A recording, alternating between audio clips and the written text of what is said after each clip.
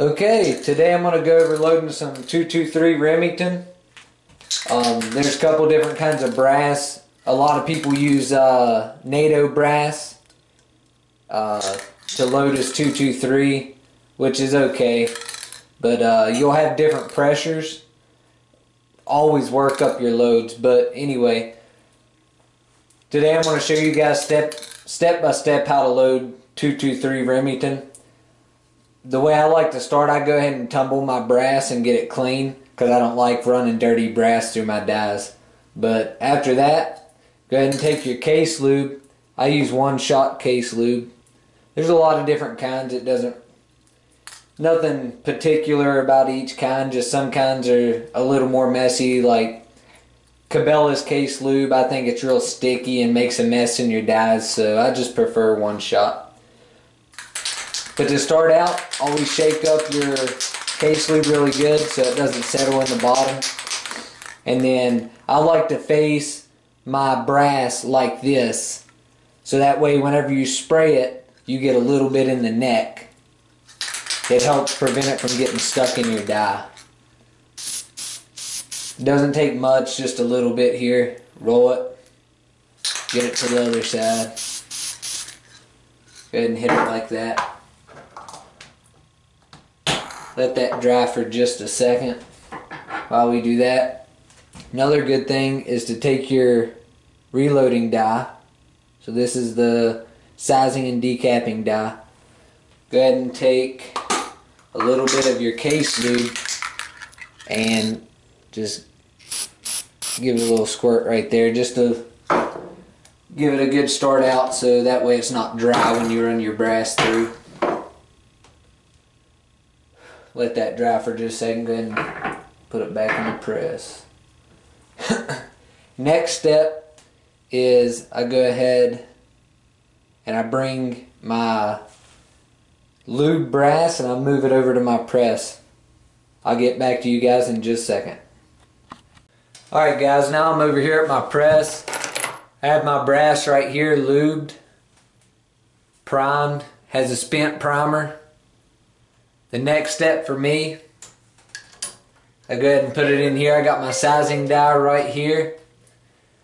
Now that my sizing die, everything is lubed, everything's ready to go, I go ahead and run my die up. It just now dropped the primer. It cams over slightly. I like to, especially my military brass, I cam it over just a little bit in the press, just to bump the shoulder back a little bit.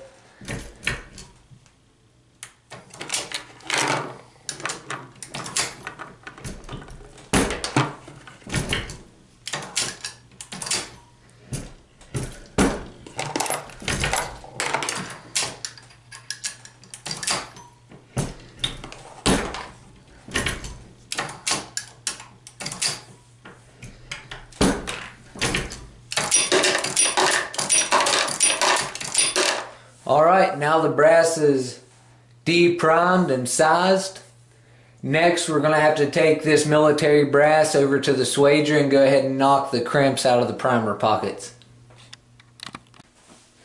Alright, now I'm over here at my RCBS swager, and let me see if y'all can see this. See if I can get it to focus here.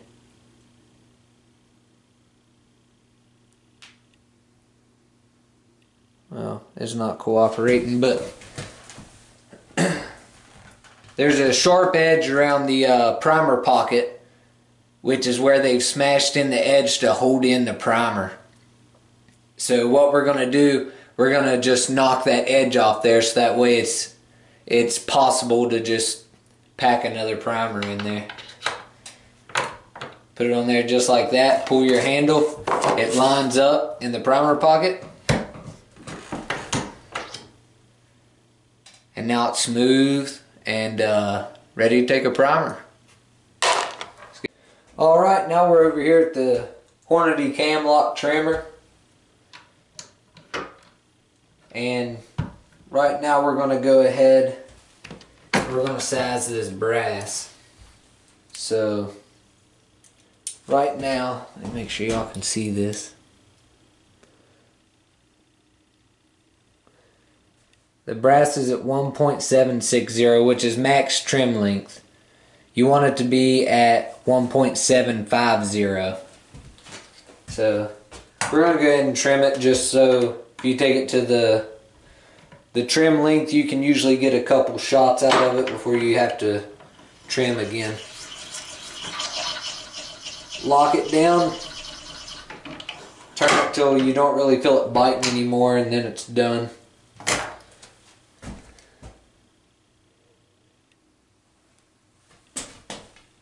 .750.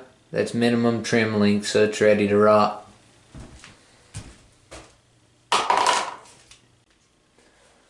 Alright, so as you guys can tell, this has been trimmed. Has a flat edge on it. Has burrs at sharp edge. You want to make that sharp edge go away. Also clean up the inside so it's easier to see the bullet. So I got a Hornady Case Prep Trio.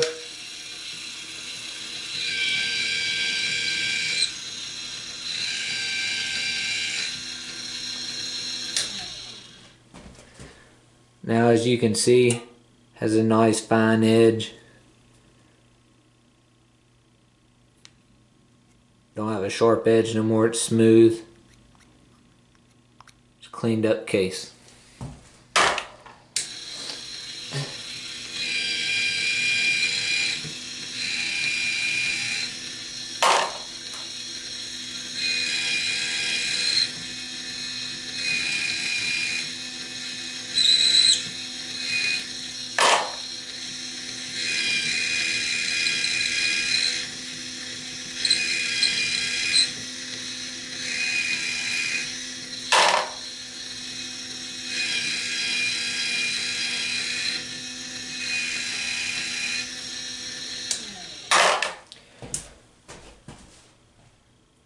Alright, next up, we're ready to get this brass loaded. Alright, so now we got the brass over here, we got our bullets. I've already loaded my primers, but as you can see, I'm using CCI number 400 small rifle primers. For the bullet, I'm using a Hornady 55 grain FMJ boat tail bullet.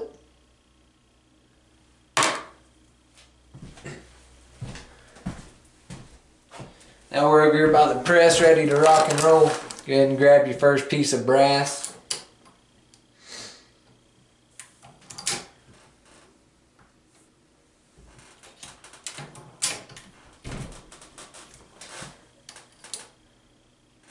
Now you can see it has a brand new primer.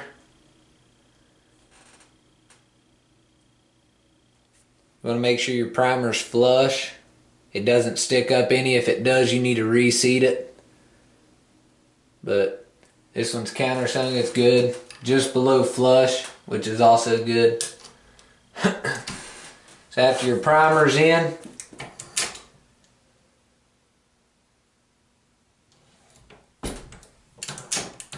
now you want to get a load of powder.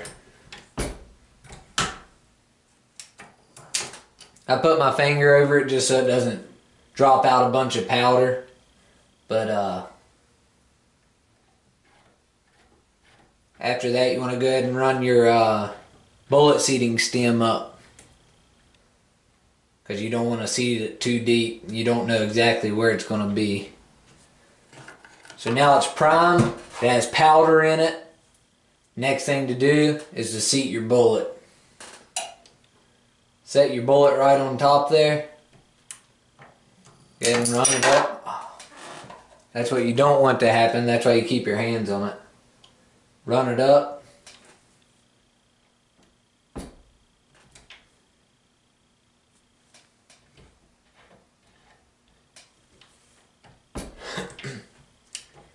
Then you just want to slowly keep pushing the bullet down till you get close to where you know you need to be. Like, see, it's getting close to the cantilever now. So I'm going to start going in smaller increments.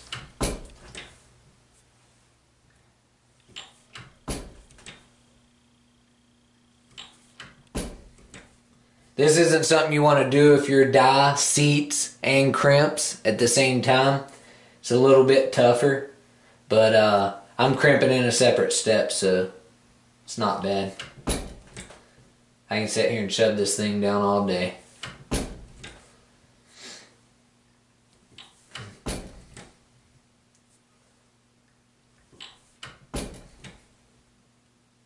Alright, we're starting to get close. We want to be at 2.200. See where we're at. 2.233. So we'll go ahead and run it down a little more.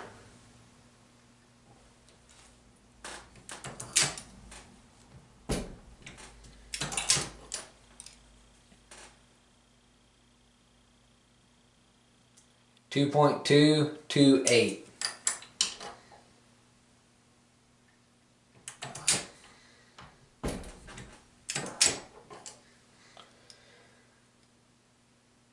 Should be close. 2.221.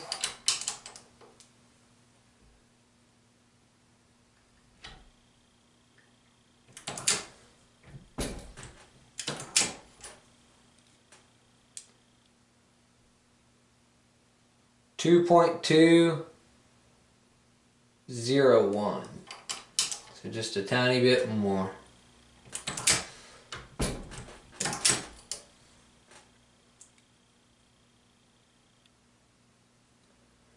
Alright, now we're at 2.200, which is where we want this thing to be. Next step, after you have it seated where you want it, go ahead and run it up. Now you got a crimp case. That right there is your loaded cartridge ready to go. I can shove this thing in an AR-15 right now and send it downrange. So let's go ahead and finish up the rest of them.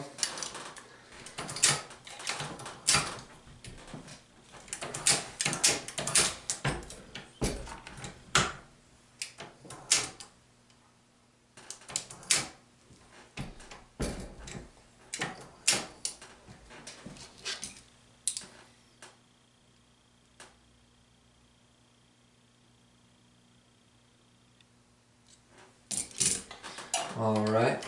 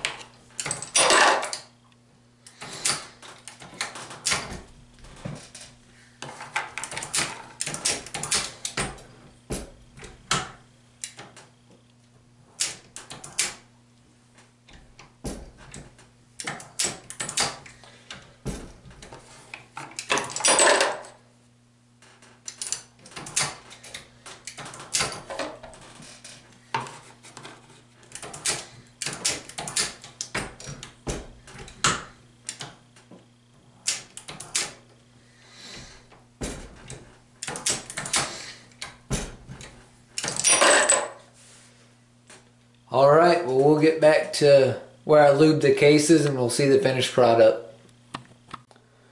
Alright, so let's go ahead and take a look at the finished product.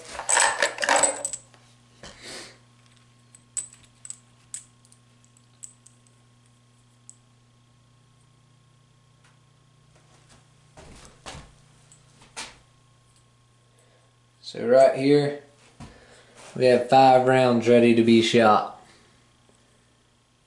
All got brand new primers